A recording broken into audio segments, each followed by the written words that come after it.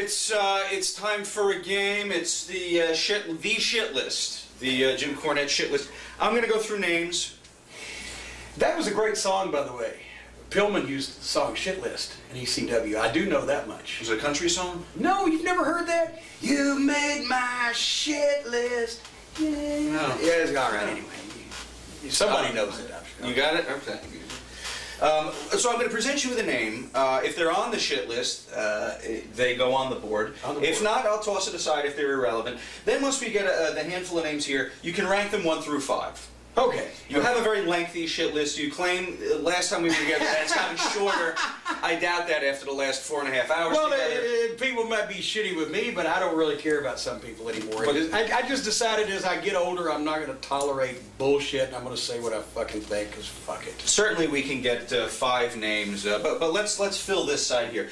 Vince McMahon. Well, he'd be on it. He'd be on the shit list. Vince McMahon never did anything to me personally. It's just all the minions and stooges that he hired that did perpetrate shit, and he allowed them to get away with it. Well, that qualifies. Therefore, Eric Bischoff.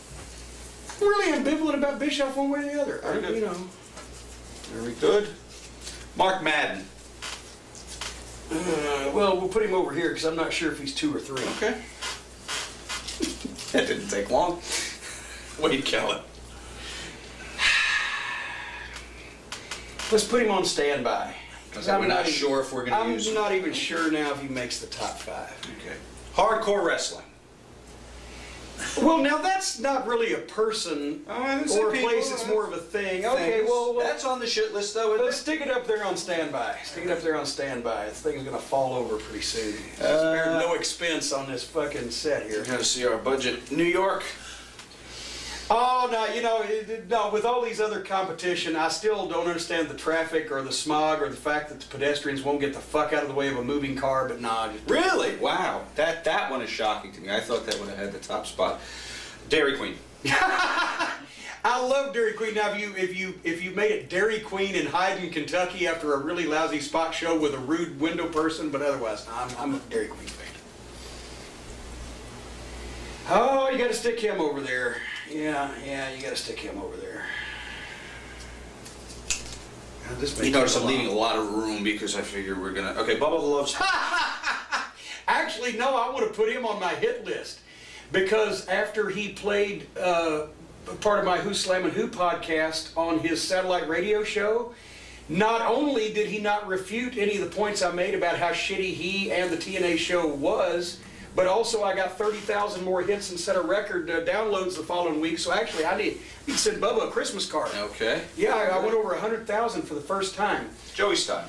You know, once again, Styles' momentary fucking pain in the ass during the middle of the election when we're trying to take a step. Like, America was like wrestling. We were trying to take a step into the 21st century, but a bunch of fucking people who didn't really see that were trying to hold us back. Joey Styles was just proposing their point of view, but I don't have anything against the guy as a person. He was just such an easy target because, you know, when you get the conservative Christian crackpots going, you really don't have much trouble taking the piss out of them, as Adrian Street used to say. Paul Heyman. I don't know whether he can go on my shit list because this has to be reserved for people that I have no respect for in any way, shape, or form. And while Paul's and I's personal business dealings have been rather fucking checkered, at the same time, I can go ahead and say that he does know what he's doing, that he was a good booker, etc., etc. This is for pure shit. And I will live. By the way, I told Dutch Mantel to put this in his book. I don't know if he did or not, because Dutch, you haven't sent me the free one yet. I sent you my address. I will live. I'm making it a point. As a matter of fact, that's one of the reasons why I'm on my low-carb diet and trying to stay away from sugar, etc., because I want to live to stand over and piss upon Vince Russo's grave. For the fans that he's deprived of seeing fucking great wrestling, for the fucking wrestlers whose careers he's shortened, for the fucking people that make their living in the wrestling business who have had elevated blood pressure or fucking lowered fucking income because of his fucking foolishness. Vince, one of these days, I'm making it a mission now in my life. You're going to go before me if I have to make it to 93 just so I can stand there and take a whiz on your fucking headstone, pal. Fuck you. Well, it's quite an accomplishment to get him off the Bob Evans turkey gravy. Exactly. You're pretty important. He's got chunks of sausage. Santino. I could go on in the whole story, but no, actually I should send him a Christmas card too, because they were pushing my buttons for a year looking for a fucking reason. And when I smacked him 17 times, it gave him the reason. And immediately my blood pressure did get better, so no, I have no problems. Kevin Dunn. Wow. See who else we come up with. We're saving it over there. Do you have a quick Kevin Dunn impersonation you'd like to do? A few people have done it on Ken. Yes, sir. And we're not wrestling. And I don't know why you think we're wrestling. Just because we're wrestlers in wrestling boots and wrestling tights in a wrestling ring. Fuck you. Jim Hurd. Oh boy, Jiminy Pete. I can tell you already, just because he's just, he's a fucking little slime, but just because he's more inoffensive, we gotta stick at it. God damn! Yeah, it's gonna fill up. ICP. You know what? That whole thing was blown up out of proportion. Bruce Pritchard showed me a video. I'd never heard of these fucking people. I only listen to music, so why should I have heard of these people? In like 1997, he shows me a videotape of the Japanese hardcore IWA, which I don't watch anyway, but there's Terry Funk and there's Cactus Jack but these fucking people, whoever the fuck they are in their real lives, are doing the commentary. They gave everybody phony names, and they're making a joke out of the wrestling business. And Bruce just thought it was hilarious because he likes funny, silly shit. I didn't think it was fucking funny. When I found out that the Insane Clown Posse were fucking musicians, if I can use that term loosely, then I thought, look, I don't come and fucking make fun of music. Why are you making fun of my business? I was there the night that Victor Quinones, the promoter, and Cactus Jack walked up to him and said, "Where's our check for that tape that you sold?" And to their credit, they cut him a fucking check right on the fucking spot, but I think they make fun of the business. It's that hardcore bullshit. I've seen videotapes of these juggernauts or juggalos or whatever in a mud field, fucking watching this shit where they fucking, I don't know, it's like a David Letterman stupid pet trick, but it's humans. I don't get the whole fucking thing. Stay out of my business, I'll stay out of your business. They're not on the show. But nah, they're not that important. Very good. Hulk Hogan. No, once again, no. I mean, it's sad now that the guy who, except for Austin and Rock, has set more records, made more money, got to be a bigger celebrity, etc. in our business now because of, family situations, divorces and whatever, has to fucking go out there and do that at 60 years old with artificial body parts, trying to convince people that he's going to get a fucking company over when he's never been a booker and he's never gotten a company over. He's been a star. Should have stuck with it. Rap music. Oh, heavens to Murgatroyd. There we go. It's got to be way up there. 7 Up. Not in this company. Although 7 Up does have an aftertaste that Sprite, does not have. I bet. John's ending. No. Okay, Not even. Well, We don't have any let's rank these guys now.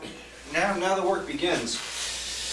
Oh, Jesus. Well, actually, you know what? Okay, what I said about it, I wasn't going to put Paulie up there because I can respect him for some things he's done. Vince McMahon has been, I'll take the cheap shit off. Vince McMahon has been very successful, even though he allowed his minions to fuck me around. Very good. I can't do it. Hardcore wrestling is more of not a person or a thing, it's more of a fucking, what's the word I'm searching for? An entity concept. I think we gotta go with people who just have no redeeming value whatsoever. 2, 3, 4, 5. Oh shit, wait. Who do you got? You got another idea? You want to add one? John Laurinaitis? You want to add get a pen. Let's add. Well, once again, not even important enough. Not important enough. I got to say we're gonna have to throw Wade off the fucking page because I think right here, if you want to go in this direction right here, you have the 5 worst enemies of the professional wrestling business and the professional wrestling fan, and between the 5 of them, they ain't worth goddamn shit. So, as my mother used to say, they don't have a pot to piss in or a window to throw it out of. They don't have any talent or haven't had any talent for anything related to professional wrestling. No redeeming quality. Can anybody in this room, I'm holding it up, name something in professional wrestling that any of these people have done well? Great angle, great promo, great performance, great something. The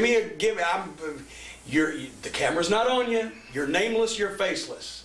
Oklahoma. Give me anything that any of these people have done. Oklahoma. Great. I said great. Stay employed.